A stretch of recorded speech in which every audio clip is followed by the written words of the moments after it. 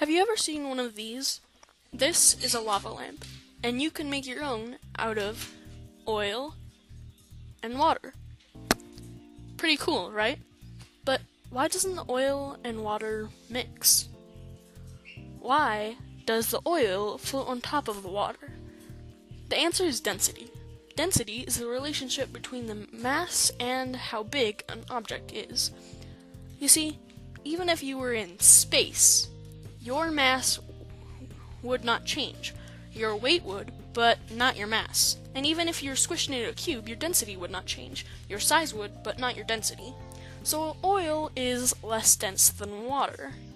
And that is why oil floats on water. Thanks for watching.